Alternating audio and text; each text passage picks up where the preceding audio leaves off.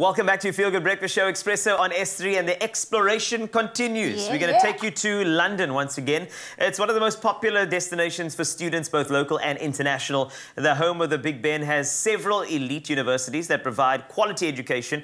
It promotes academic excellence and offers broad career opportunities. And South African student Aaliyah Vayej finds herself in London as she is completing her master's degree. In fact, I hear that the master's degree may have actually wrapped up already, and she could actually be on an island right now. We'll find out soon enough. Aaliyah, welcome to your Feel Good Breakfast Show. Hi there, guys. Thanks so much for having me. Yeah, I'm very excited to be here. Aaliyah, I'm so jealous right now. I believe you're somewhere in Spain living your best life. Where are you? Are you really in Spain?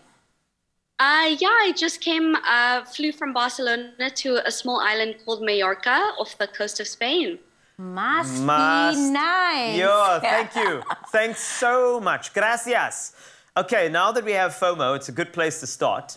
So, is it true, did the graduation happen recently? I'm talking about a master's in international relations at the London School of Economics and Political Science. Yeah, so I handed in my dissertation, which was my final kind of component of my master's degree last week. And the graduation will happen in December, hopefully. But otherwise, I'm done with it now. I have to ask you this. Why UK? Why did you want to study in the UK?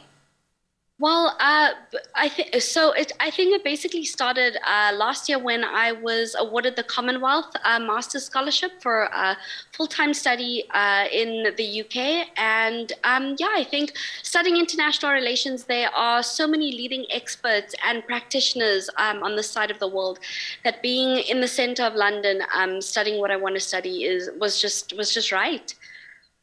Aaliyah, I would love to ask, what part of South Africa are you from? Cape Town. Oh, yes. She's a I could tell. There was a feeling from you, and it's almost like you wanted to say, I miss Gatsby's. It's like you wanted to say it. I feel like it was there. Right? I mean, yes, definitely I miss Cape Townian food, 100%. Shame. Let's not ponder on Cape Town. We will send you a piece of Gatsby in a Tupperware bakkie. But what have you enjoyed the most about being in the UK? Truly, I think just the fast pace of the city. Everybody's out here hustling really hard. People are so determined to make the most of the city, make the most of the opportunities the city has to offer, whether it's work, whether it's lifestyle or travel. It's so accessible for just about everyone to kind of pursue their dreams, no matter which field you're in. So I think it's a good pace for someone who's young and who's ready to work and live out their dreams. You know, we have a lot of parents and a lot of sort of prospective students watching the show. What type of tips would you give them if they are planning, let's just say, trips to London or perhaps studying in London, anything they should know? We want to know all the secrets, basically, to kind of get the fluidity of moving around in the city.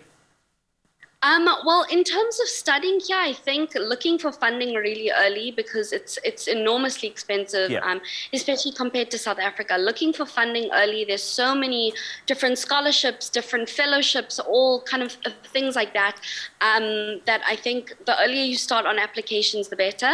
And then in terms of tourism and visiting, I think, as cliche as it sounds, definitely just get lost in the city. Find your way around the most common and the least common places. For food, for activities, sports like that. London truly has something new to offer every few days. I'm surprised every single time. So just making the most of every street, every corner that you find yourself on. I want to know about the top places to visit. So if I were to come to London tomorrow, what were some of your top 5 places that people should visit? Oh, that's so tricky. I think I would say start on the South Bank. There's always live music there. There's lots to eat, and you can make your way into the city. So as you walk, you'll see great historical and architectural sites like St. Paul's Cathedral, and then make your way into Holborn, Covent Garden, where there are even more markets. Every spot is nearly Instagrammable, and yeah, I think make your way from there. Go into Soho, learn about the lifestyle. You're showing a picture of Camden Market at the moment. Every food market has something different to offer. So I think markets are a good place to start. And what about the mans? Like, I want to know, asking for a friend. Sorry, not Aaliyah, me, but I knew like, this. What is the vibe on that side, you know?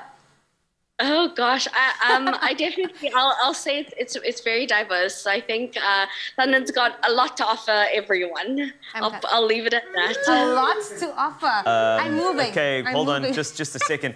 London doesn't have a Tabiso, doesn't have a Graham, doesn't have a Ryle, doesn't have a Paul. I'm sitting, you know, that very, very carefully, Aaliyah. But thank you very much. I think this is such a great conversation because it just shows you that London is kind of a center of opportunity, because you had an interview with us from an island off the coast of Spain.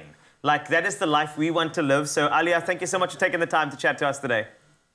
Thank you so much for having me, guys. Yo, I can't believe you asked about the men. I thought it was just about tourism. This is my one opportunity. Do you think there's something called, like, finding a man tourism?